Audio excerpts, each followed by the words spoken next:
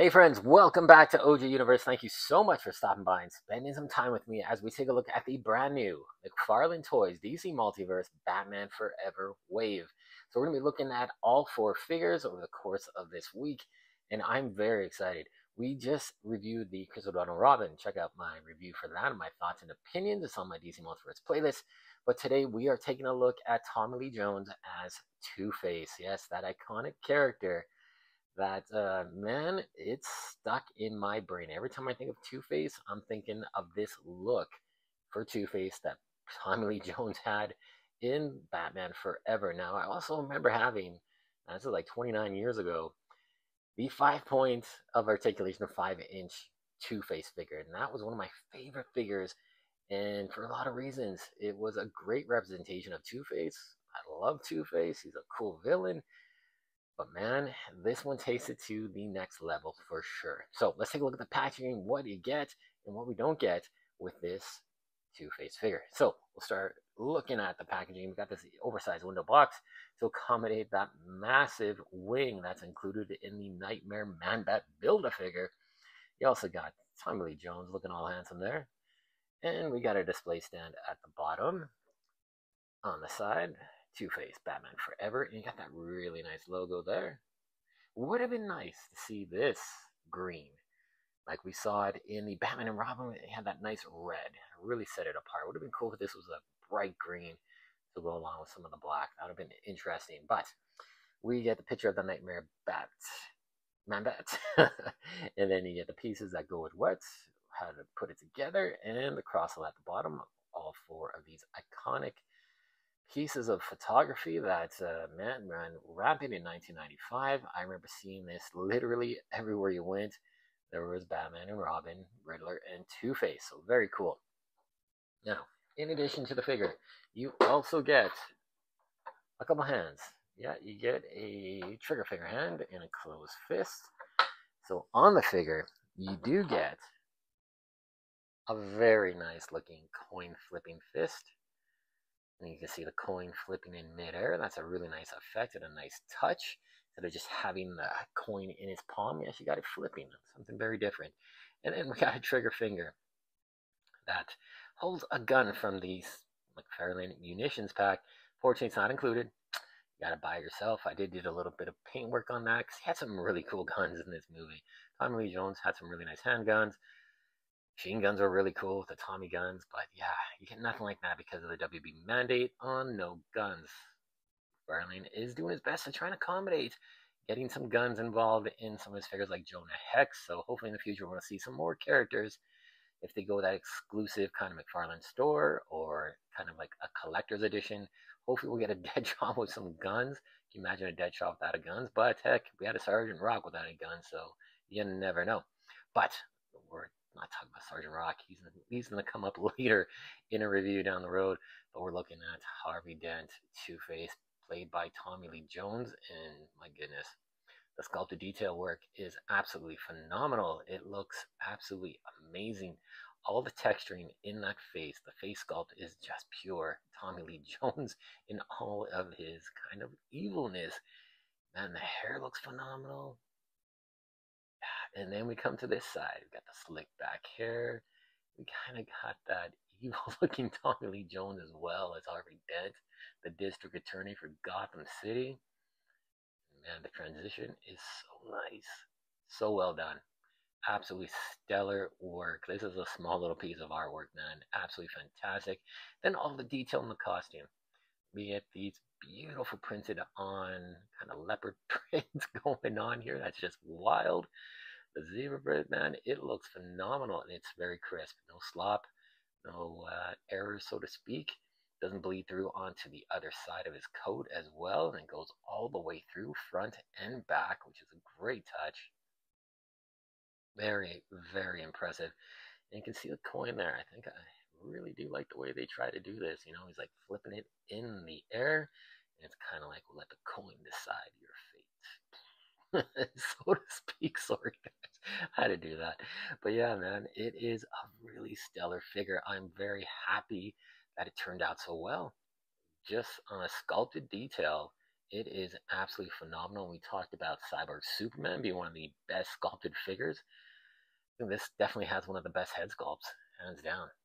Man, it's impressive. It definitely has Tommy Lee Jones shrunk down into action figure form, and it's in my hands right now. Wow, pretty damn awesome.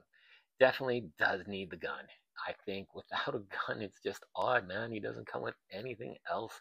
And throughout the movie, he's got a gun in his hand almost every scene, or a detonator, or some wine. He drinks a lot of wine. But it's cool to see him in this form and just simply add any kind of weapon. I like this gun. This little Desert Eagle, I guess, looks pretty damn cool. But yeah, just an awesome looking figure. Now let's check out some of the articulation that this figure has. So the head is on a really nice ball joint. It has a lot of range of motion up, down, so it's got to probably be one of the extended neck pegs. Look at the side attitude you can get. You can just break his neck. Absolutely awesome. And he doesn't have any spacer joints by the looks of things, but he still has a pretty good range of motion. He has a cut at the bicep, double jointed, ratcheted elbows, ball joints at the hand, so you have all sorts of articulation. And now we're coming into probably a tough spot here. Because of the coat and that rubber inlay, you can feel he does have some sort of diaphragm cut on the actual figure inside, but it's rigid and doesn't have much movement whatsoever. It's kind of a brick, just like the Longbow Hunter version of Green Arrow, very much a brick in the torso. Not much going on for articulation, unfortunately. You do have ball joints at the waist here, at the hips, double jointed ratcheted knees. You have all the ball jointed toe articulation, ratchet movement, side pivot, everything going on there. So very nicely done. He's got his nice little loafers on. And man, yeah, like I said, just the printed details on this guy is phenomenal. Of course, he could be just maybe a little bit wider in the shoulders, just because I like to see him a little bit more bulkier in that sense. And I think Tommy Lee Jones really wasn't super, super skinny by any means. He was pretty, in really good shape for an older guy, so to speak, in that time, 29 years ago. But yeah, just a little bit wider in the shoulders, I think, would have been appropriate. But overall, man, he is a phenomenal looking Two-Face, and I think he really treads the line between movie accuracy and blending it into your comic book universe shelf. I think that could go either way, because unfortunately we haven't had a standard, real comic book version of Two-Face. Now, we did get the Batman Reborn version of Two-Face, which is stellar. It's that split red and a really dark navy, and he's in the Bat costume, and it's twisted, and it's a hallucination that Dick Grayson has when he's Batman. And man, we've got that figure which came out of nowhere, and I'm so happy he's part of my collection, but I want a classic version. Now, we have got some more versions in the Batman animated universe, so to speak. We have got a couple different versions of Two-Face, two of almost the same one by the looks of things, but that's a really great looking Two-Face. That's one of my favorites. What's really made him one of my favorites is that animated series, Batman the Animated Series. He was such a great character. They nailed the aesthetics, they nailed the personality. It was just fantastic. Yeah, so overall, I'm very, very pleased with the way this character looks. Sculpted detail is unbelievable. And I do want to compare him to the Dark Knight version of Harvey Dent that was played by Aaron Eckhart. Haven't opened this one up. Haven't opened up any of these Dark Knight figures, but this is a very interesting take on Two-Face as well. He's got the coin in his hand. No weapons, no accessories whatsoever. We just got Bane's body, and that's it. But it's a pretty damn good looking Aaron Eckhart Two-Face. He's got the burnt, crispy costume, his jacket. Face sculpt is nasty. I mean, this is kind of like fantasy comic book version of getting acid spilled on your face, and this is the real life version of getting your face burnt off. It is creepy, and it's definitely really, really well done. So let's bring in some characters for some comparisons and see how he looks against some other characters from that movie universe. So the first guy I want to bring in is our Batman and Robin. And I kind of like him as a Nightwing. I'm going to consider him a Nightwing almost because the costume is so familiar to Nightwing. But seeing these two guys in comparison looks really nice. They definitely have a good size comparison. You see the Chris O'Donnell version of Robin is kind of grown up a bit more in this version of Nightwing. He's a little bit taller, and he looks really, really good, especially with this Two-Face. And then let's bring in another character that I think will be interesting to see how he straddles the line between movie version and comic book version. I think for a comic book version of Two-Face, this could work. Because we got our very comic book version of Nightwing here. And he looks great. I think these two guys will look great together on your shelf. Two-Face causing all sorts of mayhem in Gotham, and maybe it's up to the Titans to kind of stop him. Really great to see these two guys together. And then I also want to bring in our other Robin from this wave. And I like the high size comparison. You can see Robin is definitely a bit younger here. Two-Face, you know, he stands a bit taller, which is great. And I like the way these two guys contrast. And they had some pivotal scenes in Batman Forever as well. So very interesting to see these two guys together. They translate well. Definitely very good. Now bring in some Batmans. I want to see some Batmans against this guy. So this is our customized Batman from the Dawn of Justice. Batman versus Superman. We painted the tights black. We put the Flash movie Batman head on this body buck, and I like the way these two look. This is like almost a continuation. If Michael Keaton still donned the cape and cowl and made it into the third movie, this could have been a costume, and it could have been an interpretation of what he might have looked like. And I like the way these guys pair up. Definitely very cool. And I also want to bring in one of my favorites, this version of Joker from Infinite Frontier. I like to see how these two guys look, because this is the most stylized Joker we have in our collection, and it's very comic book accurate to the artist. And these two guys look really cool. They could cause some major mayhem in Gotham City. Very cool to see these guys on the shelf together. Very nice. Then I definitely want to bring in this Batman. How would he look with one of the most comic book straight accurate versions? And man, I think these two guys look pretty good together. All right. Definitely some very interesting body proportions. The Hush Batman is big. It's thick. It's one of the bulkiest Batmans. Very cool looking. And to see him take on Two-Face, I think these two guys work for your comic book stylization. I think Two-Face can translate into the movieverse and into your comic book universe shelves really easily. I think it looks great. And then a couple of Batmans.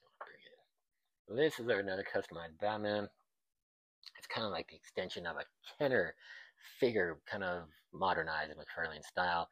This is the Batman from the Flash movie. We swapped out the head for the Arkham 2.0 head. Looks great on this body buck. We did some paint work on the belt to break up the uniformity of the black outfit. And these two guys look awesome together too. It's like 1995 all over again with these guys. You know, we got some kind of like an updated tribute to both of those Kenner action figures that came out for the movies. And man, they look so good together. Really nice. And then finally, we'll bring out one last figure, and that is our George Clooney Batman, which has an OG weapon from the actual 1995 figure. This is the only way I could get it on, so it does just kind of clip into a hand, but unfortunately this figure doesn't have an open hand. It's a fist. So I just kind of had to squeeze it together, so it's a two-piece set that comes apart. But we got these two guys together. George Clooney is a little bit short for Batman, in my opinion. But to see these guys together, it's still pretty damn awesome. We've had various different Batmans that work well with this Two-Face. And I think this Two-Face is a home run. Absolutely stellar action figure. Even, I am a little biased because, you know, I love Two-Face. He's one of my favorite Batvillains of all time. But this is truly an outstanding action figure. And if you wanted a comic book version of Two-Face, this is probably as close as we're going to get from now. Who knows what 2025 is going to hold, but man, this is an awesome figure. Definitely add a weapon from the munitions pack. Add some sort of handgun, a Tommy gun, rocket launcher, whatever you want. I think he's desperately needing some sort of armament to take on Batman. So there you go, guys. Thank you so much for watching. Remember to like, comment, and subscribe. Whenever I do a new video, it'll jump automatically into your feed. So definitely hit that bell notification And there you go, guys. Hope you've enjoyed this review. Stay tuned. We're reviewing the other two figures. We got Jim Carrey as the Riddler. We got Val Kilmer as Batman. And then, of course, we got our Nightmare Man-Bat figure to put together as well. Thanks so much for watching, guys. Take it easy, and we'll see you soon.